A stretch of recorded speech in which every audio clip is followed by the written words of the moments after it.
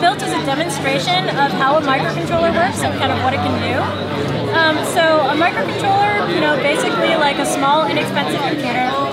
So I've written my Arduino code for it and stored it on this Arduino Pro Mini. And the Pro Mini is stored in the back here. So this is a more in-depth look at what the hardware looks like that's all inside of the backpack.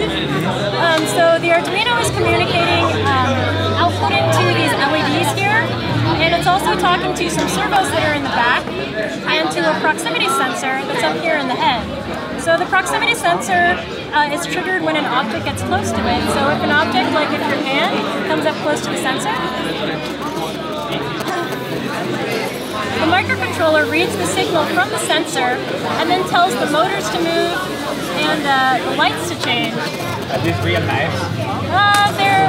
That's alright. That's very dangerous. Yeah. Okay, it's plastic. Yeah, they're just plastic, yeah.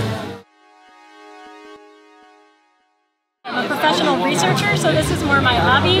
But I really love Arduino because, I learned how to use Arduino because I realized one day that I really wanted to learn how to do things like programming hardware and, making motors move and lights change.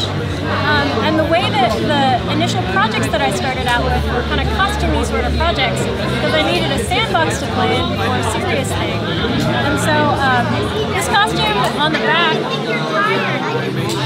wow, that's modeled after the Arduino Pro Mini and the Arduino Mini that are here. Okay. And it's sort of like an homage to those because I use those almost every day in my work.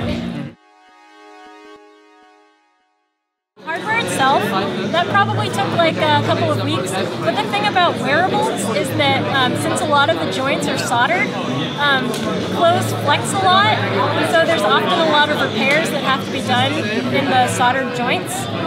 So there was a couple of weeks devoted to the electronics itself, and then all of the hardware and the housing, that was like 3 or 4 weeks.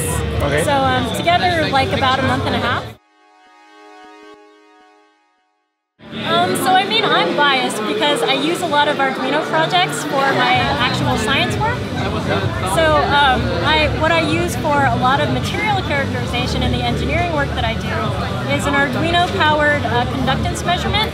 So that helps me measure material properties in a lot of the engineering work that I do. So that in particular has to be my favorite because I actually use it every day.